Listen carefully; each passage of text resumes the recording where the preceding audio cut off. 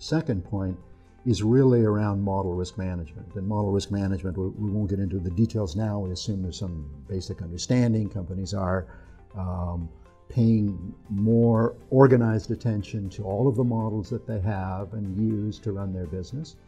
And as companies have built their model risk management programs, they have tended to emphasize the models that were important in a traditional business environment.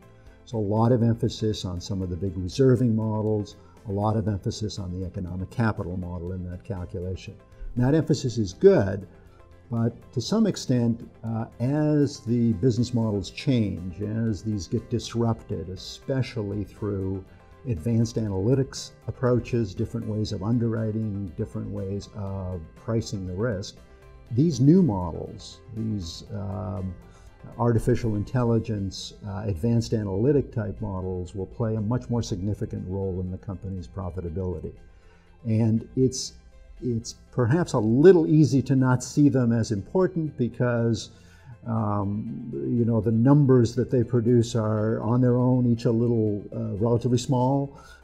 It's a few cents here, a few cents there in terms of potential mispricing. But recognizing that a lot of these models get applied in a rote, almost mechanical way without the same type of human intervention as existed for the other models, and that a lot of the errors in these models are not recoverable. If a product is mispriced, companies don't have a chance to go back and say, well, we'd like to collect more premium because our model was wrong.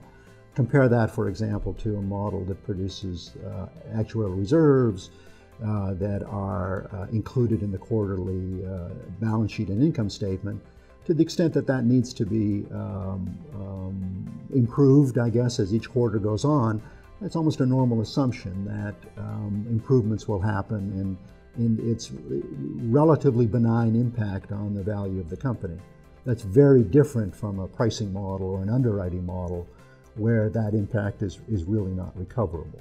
So we think a shift in this new ERM environment in the model risk management activities to these types of models and emphasizing them more than has been the case in the past is something we'll see.